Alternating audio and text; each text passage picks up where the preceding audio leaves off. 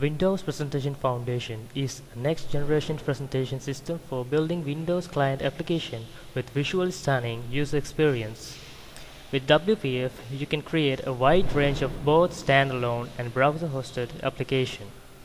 Some examples are Yahoo Messenger and the New York Times Reader. The core of WPF is a resolution-independent and vector-based rendering engine that is built to take advantage of modern graphics hardware. WPF extends the core with a comprehensive set of application development features that include extensible application markup language, also known as XAML, controls, data binding, layout, 2D and 3D graphics, animation, styles, templates, documents, media, text and typography. WPF is included in the Microsoft .NET framework, so you can build applications that incorporate other elements of the .NET framework class library. So, within this video tutorial, first of all, we are going to consider about the part of .NET Framework 3.0 and 3.5, and also what are the features and the supporting elements, supporting environment, and so on.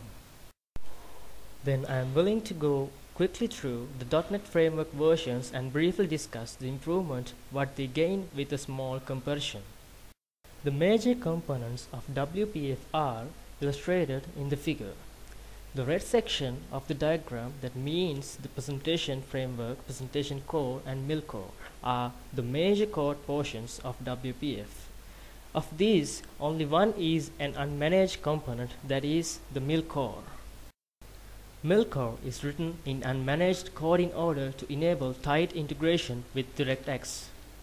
All display in WPF is done through the DirectX engine, allowing for efficient hardware and software rendering. WPF also required fine control over memory and execution. The composition engine in mill core is extremely performance sensitive and required giving up many advantages of the CLR to gain performance.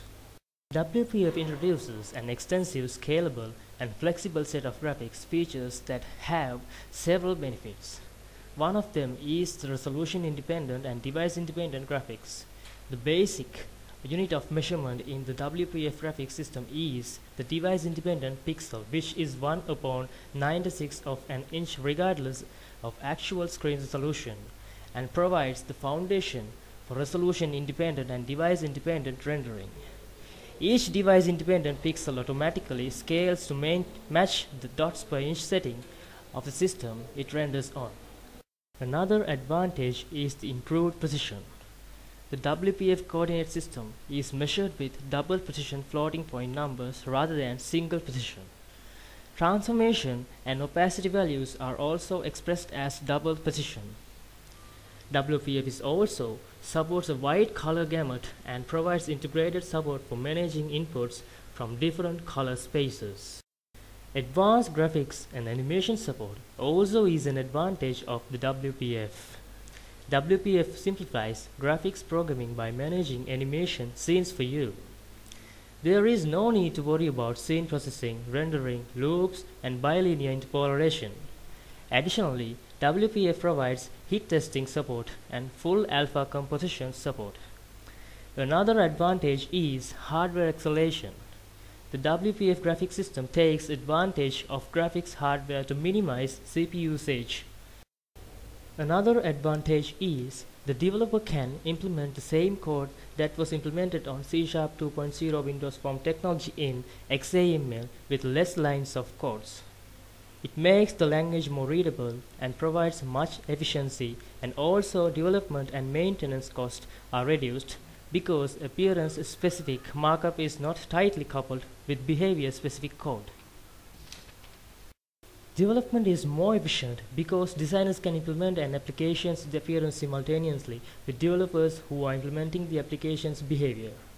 Multiple design tools can be used to implement and share XAML to target the requirement of the application development contributors. Microsoft Expression Blend provides an experience that suits designers, while Visual Studio 2008 targets developers. WPF is designed to allow you to create dynamic data-driven presentation systems. Every part of the system is designed to create objects through property sets and drive behavior. Data binding is a fundamental part of the system and is integrated at every layer. Traditional applications create a display and then bind to some data. In WPF, everything about the control, every aspect of the display is generated by some type of data binding. The text found inside a button is displayed by creating a composed control inside of the button and binding its display to the button's content property. When you've been developing WPF-based applications, it should feel very familiar. You can set properties, use objects, and data bind in much the same way that you can using Windows Form or ASP.NET. With a deeper investigation into the architecture of WPF, you will find that the possibility exists for creating much richer applications that fundamentally treat data as the core driver of the application. That's the end of this small tutorial. Thank you for listening.